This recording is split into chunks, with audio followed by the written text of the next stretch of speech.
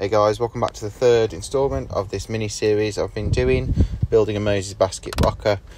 So I'll be running through finishing the joinery off and some of the shaping. So what I'm working on here is some tapered mortises.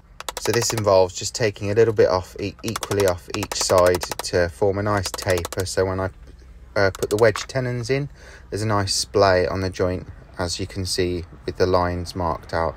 So to do this, I cut a block at the angle that I wanted the taper to be at, and then I just clamped it square to the mortise and then just used it as a guide to run the chisel down into the mortise and take the material off.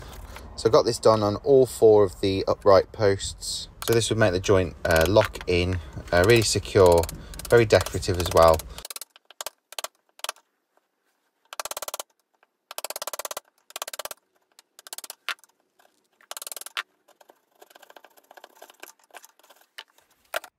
So you can see on this mortise the tapering present, so that will allow the wedges to splay the tenon quite nicely as you knock the wedges in. That's all four done, and a nice gap on all of them. So after I'd done that, I needed to mark out all the rest of the mortises to get them cut out, because these would form the basis for the cross braces that connected both sides up. So I marked them all out, took out some of the waste so it was nice and profiled, and then just used the router to flush trim down, and that just gave me a nice square clean cut all the way through. Once I'd finished cutting the bulk of it out, I then just used a little chisel to take off all the rounded corners so they're nice and sharp for when the cross braces went through them, and then I lined them all up, and extremely satisfying just to see that nice clean gap all the way through. Now I have all the mortises for the cross braces cut. I then started cutting out all the tenons for the cross braces on the table saw, and then finished them off with the router to get a perfect fit. So I just crept up on the fit slowly by slowly with the method that I use at the minute for doing tenons.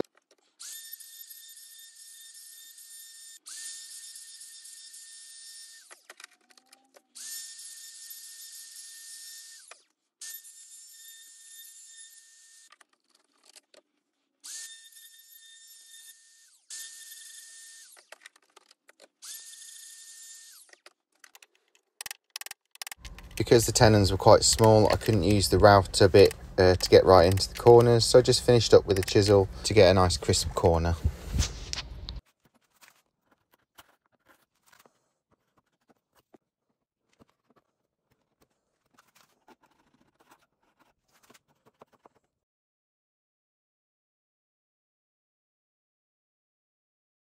So I finally got all the mortise and tenons cut. So what I'm going to do now, before I get onto any of the shaping, is get it all fit together so it's a nice square block.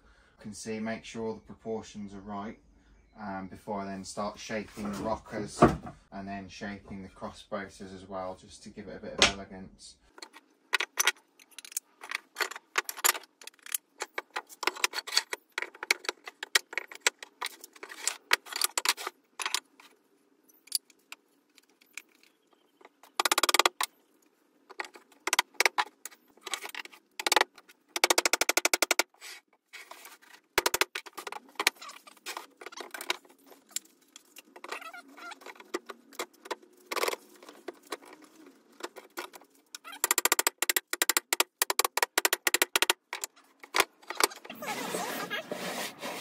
So I've loaded up my tapering jig with the first piece. So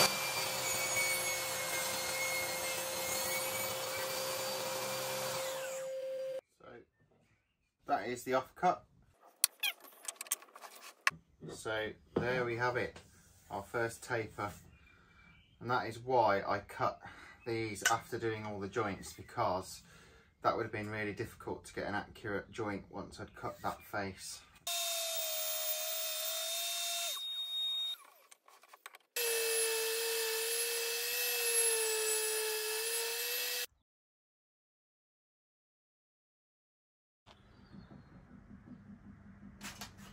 So since I've cut all the tapers on the uprights, I'm now going to cut out the profile of the rocker. I'll stick it to each piece. I'll then router a profile onto this.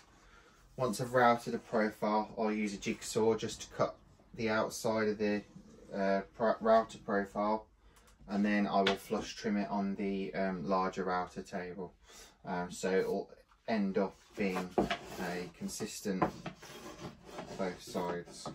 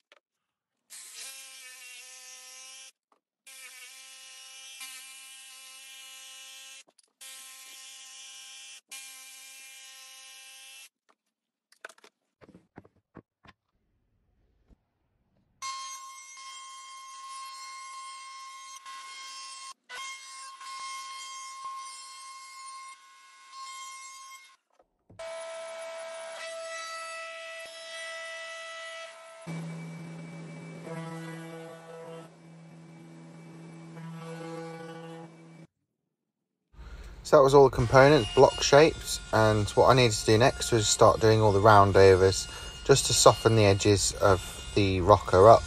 So first up did all the rockers, and then I started working on the framework just to get all the edges to flow into each other. So I assembled it. Once I'd done all the corners, I took it apart and then finished it off, being careful not to run over the corners that I'd done.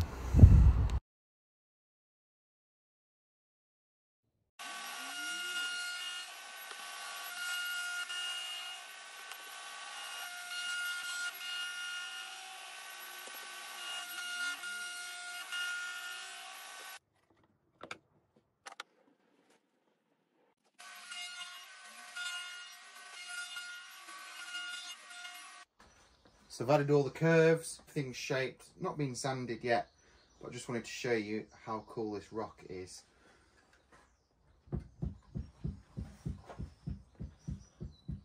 So before I got on to gluing up the main bit of the framework, I decided just to give it all a quick sanding, just to get rid of any imperfections from machining.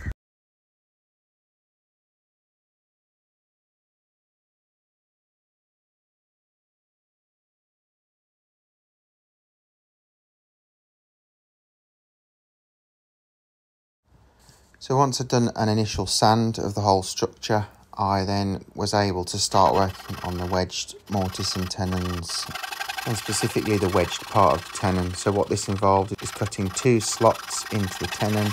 I did cut these at an angle just to see if it would help with prevent any kind of splitting. Looking back, I don't think it would have made any difference cutting them at an angle or straight, because I added a relief hole at the end of each one.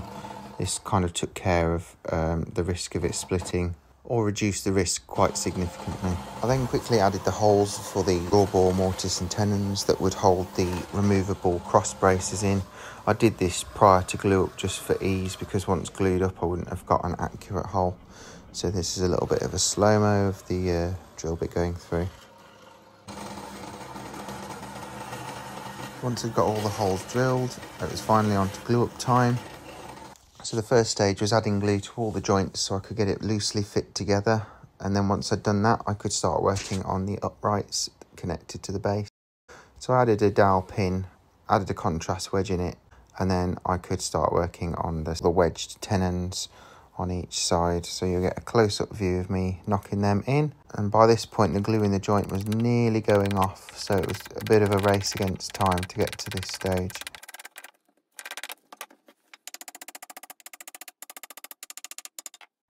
So I repeated the process again for the other side.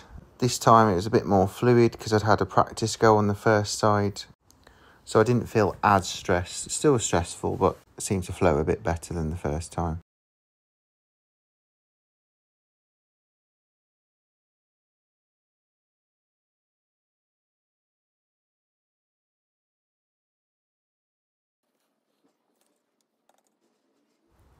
So you can see as I knock this one in, the gap either side starts to disappear, and you get a really nice splay on that joint, which just locks the joint in really nice and solid.